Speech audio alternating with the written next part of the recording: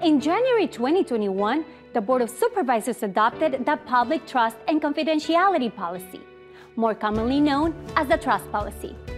Through this policy, Fairfax County commits to protecting the rights of all residents, regardless of their immigration or citizenship status.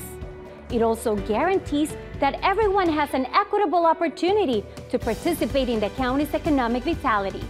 That trust policy ensures that immigrant residents can access county benefits and services, knowing that the information they share will not be disclosed to federal immigration officials.